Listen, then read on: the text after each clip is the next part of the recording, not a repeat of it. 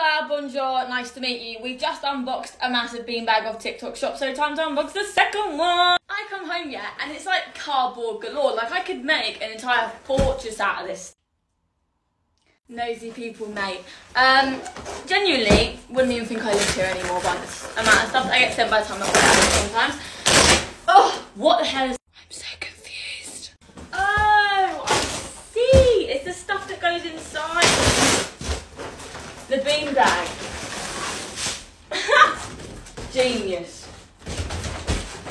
This is technically a part 2 from the last video. They send you all this stuff like a massive marshmallow. Oh my god. Ho ho ho. Merry Christmas. It's the middle of August, Cara. Be quiet. So they send you it in 2 separate parcels, and I'm guessing you just put this inside the beanbag, but this looks like a straightforward job, but it ain't going to be a straightforward job for me, is it? Let's be real. I don't get it. Oh my god, I've got to open this bag up and pour these in. I thought it just went in like this.